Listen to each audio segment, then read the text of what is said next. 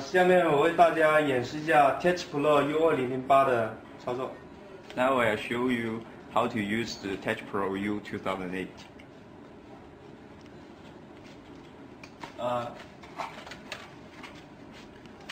首先没调之前，这个车的里程表是88881。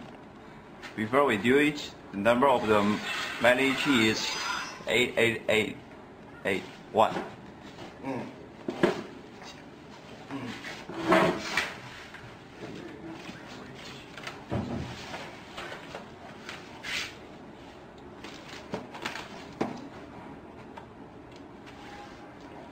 首先用仪器连接汽车。First, connect the U2008 to the car.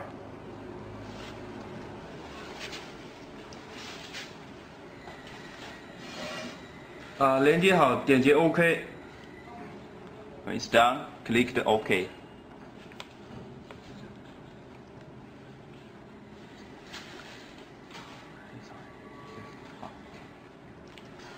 选择车系 Select the car model.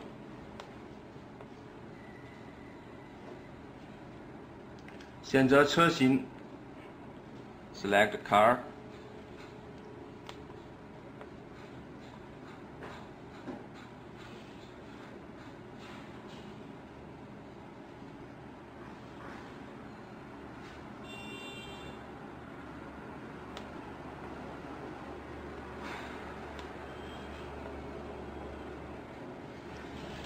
这时候这仪器把原先的里程表已经读出来了。